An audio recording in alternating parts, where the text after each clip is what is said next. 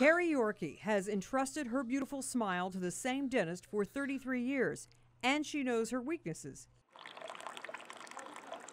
I do like candy. I also drink coffee. But through all the cleanings and cavities, there's one part of coming here she doesn't look forward to. Okay, let me take your x-rays now. A lot of people will ask if they can put it off either, for a financial reason or, differences in understanding of radiation and the amount that goes with that.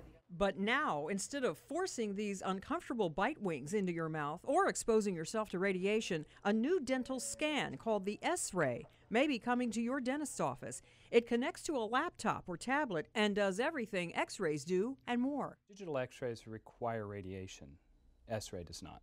The S-ray mouthpiece scans the teeth with ultrasound sensors. It's similar to technology doctors use to see an unborn baby. Within a minute, the S-ray can give dentists a closer look at what's going on. An X-ray can show cavities between the teeth, it can show bone level, it can show certain amounts of bone loss.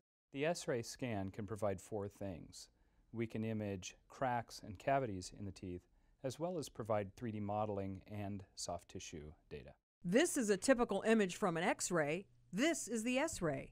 Miniaturization allows for smaller and smaller components with faster and faster processing speed, Creating the next step in digital dentistry. So open real big, close.